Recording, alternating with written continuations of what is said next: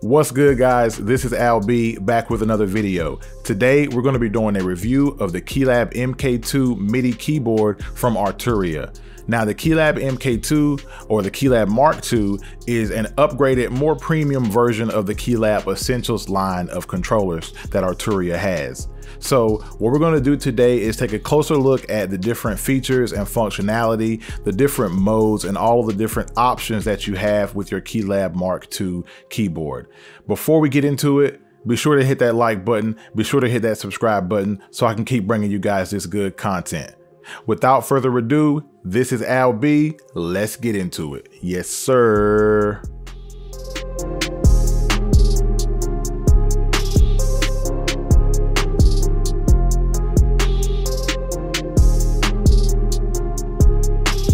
Now, who is Arturia? Arturia is a great manufacturer of both hardware and software synths. On the hardware side, they have the popular Matrix Brute and the Micro Brute synths. On the software side, they have popular VSTs like Pigments, Piano 5, and Analog Lab. Now, Piano 5 and Analog Lab actually come bundled when you purchase a KeyLab Mark II keyboard. So that's a great value add that they throw in for you there. So let's talk about the physical build of the KeyLab Mark II. The body is actually made of aluminum, so it's going to feel really good and have some weight to it when you're moving it around or when you just are working with it. You can definitely tell that it has a quality build, and that's because the body and the key bed are based off of the Micro Brute and the Matrix Brute hardware synths that Arturia makes.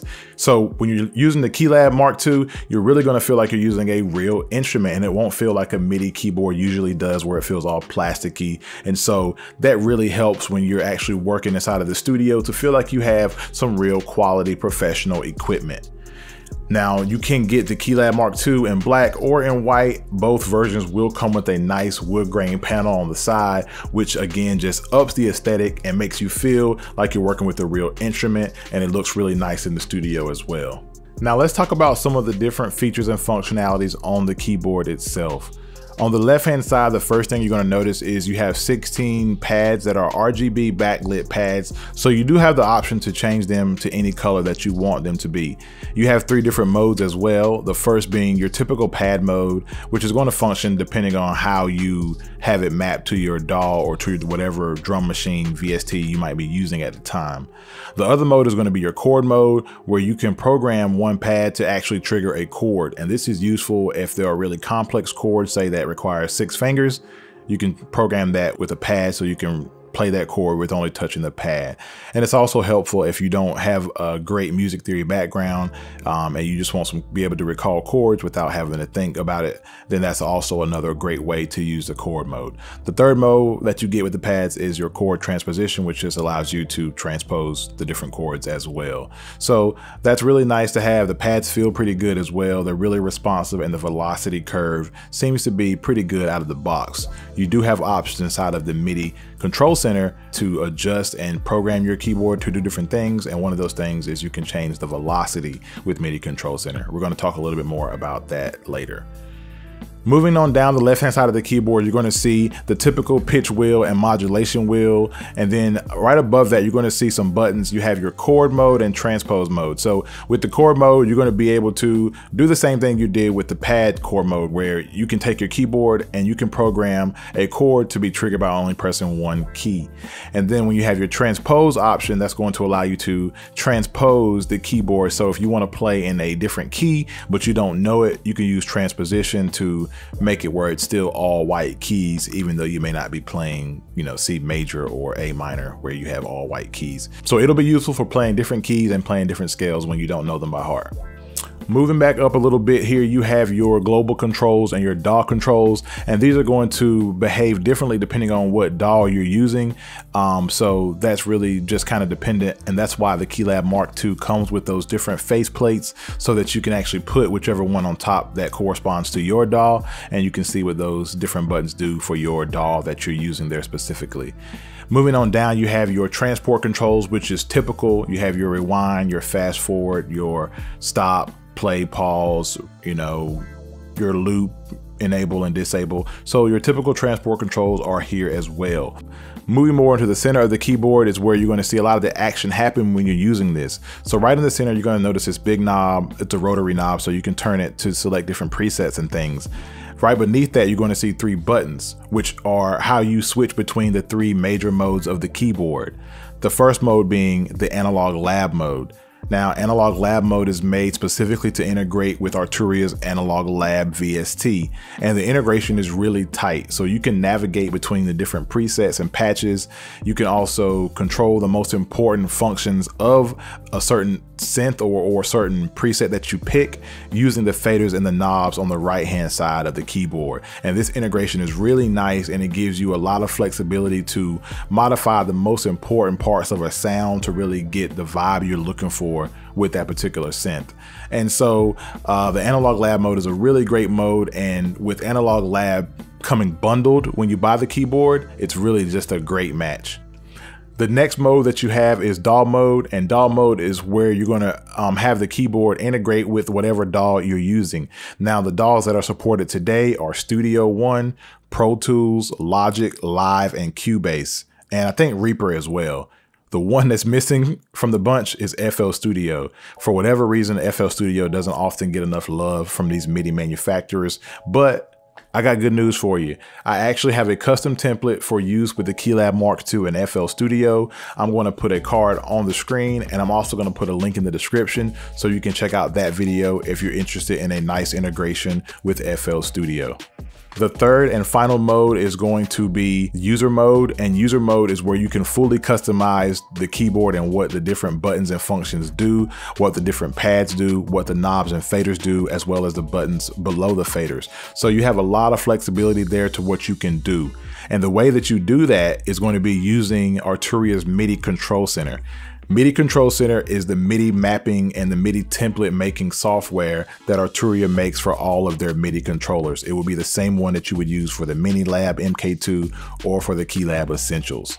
Speaking of the MiniLab MK2, if you also use the MiniLab MK2 with FL Studio, I also have a custom template for that. I will also put that in the description and put a card on the screen if you want to integrate the MiniLab MK2 with FL Studio. So I just briefly mentioned the knobs and the faders on the right hand side. Those are actually 27 in total because you have 3 different banks that you can switch between. The buttons on the left hand side of the faders and the knobs are what you would use to switch between the different banks. And when you're in user mode, you can have those things programmed to do almost anything inside of your DAW. So it's really powerful customization that you can do there. When it comes to inputs and outputs, you of course have your MIDI in, MIDI out, you have CV in and CV out, you have sustain and expression options for pedals, as well as some aux input. You do have the option to power this through USB if you're using this with a computer, but if you don't have a computer, you also have the option to power this through DC. And some of you might wonder, well, why would you not have a computer? We haven't talked about it yet, but the KeyLab Mark II is also a very powerful MIDI controller that you can use with standalone hardware synths. So you don't actually have to have a computer to make use of this. If you have analog gear in your lab or other hardware in your lab that takes MIDI signal, you can do a lot of the controlling through your KeyLab Mark II. So that's a really powerful feature as well. So if you're a person that has a need for computer software as well as for physical hardware that you use in your studio, the KeyLab Mark II is a great option to give you the functionality and give you the best of both worlds. Now, when it comes to other MIDI keyboards that I would consider to be comparable to the KeyLab Mark II, there are 2 that come to mind. The first one is the Complete Control by Native Instruments. The big difference being that the Complete Control is designed to integrate with Native Instruments software, whereas the KeyLab Mark II is designed to integrate with Arturia software. And there's no big surprise there, just your basic brand allegiance. The other keyboard that comes to mind is the Innovation SL Mark III. Now, the SL Mark III is different in that it has its own built-in sequencer, something you won't find with the KeyLab Mark II or with the Complete Control series either. So that's a big difference there, and that's a reason that the SL Mark III is a little bit more expensive than your KeyLab Mark II. Now, let me give you my personal opinion about the KeyLab Mark II after having used it and worked with it for over 3 months.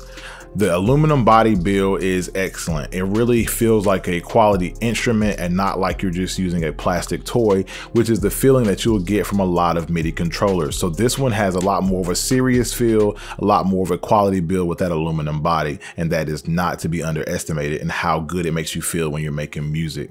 The Analog Lab integration is also a big pro. The fact that it seamlessly integrates with Analog Lab is such a big positive because Analog Lab is a great VST that actually comes free when you purchase the Mark II. So it's a great value add by Arturia and definitely a big positive for the controller. The user modes are great as well. You have all this customization that you can do with the controller. The DAW integration is also excellent. The biggest thing there being it doesn't integrate with FL Studio outside of the box. And so that's going to be a negative for some people. Another kind of con or negative would be that it's slightly expensive compared to some other controllers. And especially when you compare it to the KeyLab Essentials version, which is a more downgraded version. Obviously, you don't have the same number of pads. You don't have the same functionality that you get with the Mark II. But the Mark II is literally 2 times as expensive as the Essentials. So if you're on a tight budget, you might want to consider looking at the KeyLab Essentials versus the KeyLab Mark II. Another thing that's kind of missing from the Mark II is a built-in sequencer. Now, I wouldn't consider that to be like expected or required for it to be a good controller, but when you compare it to something like the SL Mark III from Innovation, that is one feature that it's lacking. While the SL Mark III costs $100 more, it is kind of, you know, something maybe Arturia should consider, or maybe something you should consider when you're looking at the 2 different keyboards. Overall, I do think that it's worth $499 if you have the budget for it. If you're on a tight budget, then the KeyLab Essentials should give you most of the same functionality minus some features like aftertouch and things like that. And so it's really a judgment call for you, but I don't think $499 is too expensive to pay for it. I have used several different MIDI keyboards. I've used Akai MIDI keyboards. I've used Innovation MIDI keyboards, and I've used all of them for an extensive amount of time each. And the KeyLab Mark II is definitely panning out to be one of my favorite keyboards. So if you're interested in getting one, I'm going to put a link in the description to where you can get it. I do get a small kickback, but it's no additional cost to you if that's what you decide to go with. Okay. So without too much more talking, guys, that's really it. This is Al B. Be sure to hit that like button, hit that subscribe button for me, and we are out. Yes, sir.